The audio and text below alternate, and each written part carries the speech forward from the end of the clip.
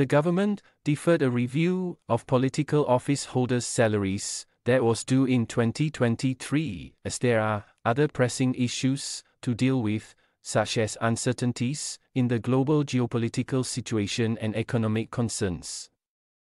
Minister in charge of the Public Service Chon Chan-sing said this in Parliament on Tuesday, January 9, adding that the government will review the political salaries framework and benchmark in due course to ensure that they remain relevant and up to date. He was responding on behalf of Prime Minister Lee Hsien Loong to parliamentary questions by Progress Singapore Party's non-constituency member of Parliament NCMP Hazel POA and MP Alex Yam PAP Marsiling UT. Mr. Yam had asked for an update on the review, while Ms. POA asked if the targeted review was carried out as well as who are in the review committee, among others. Said Mr. Chon, in 2023.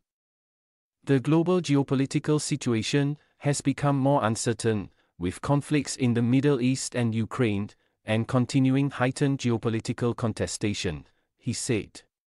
On the economic front, significant uncertainties and downside risks in the global economy remain, impacting our local economy and our wage and inflation outlooks.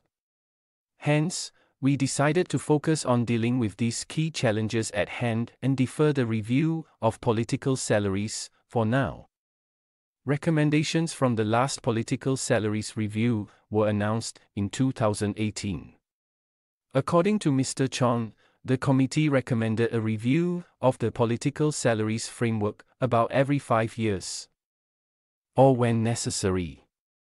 The government did not make any changes to political salaries following the 2018 review, as the salary structure remained valid and there were economic uncertainties in the previous few years.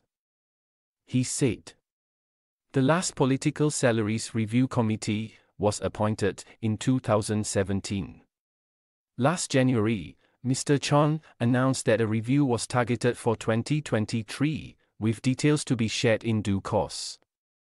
The current benchmark for an entry-level minister is based on the median income of the top 1,000 Singapore citizen earners, with a 40% discount to reflect the ethos of political service.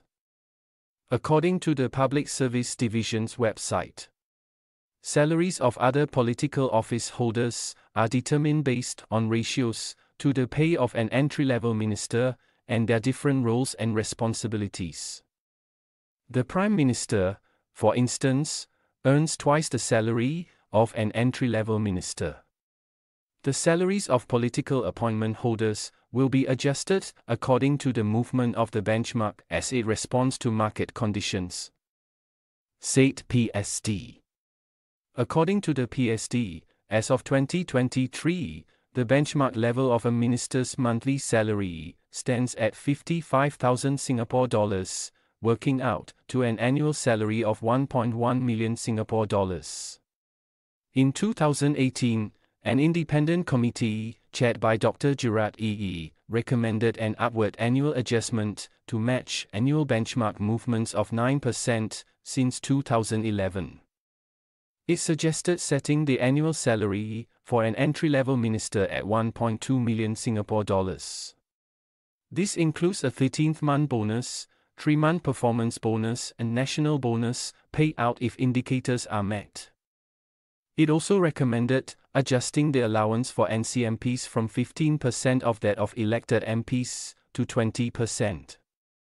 This is to recognize that NCMPs have full voting rights in Parliament from April 2017, said then Deputy Prime Minister Teo Chee Hean. The government's response then was to maintain the salary framework and level.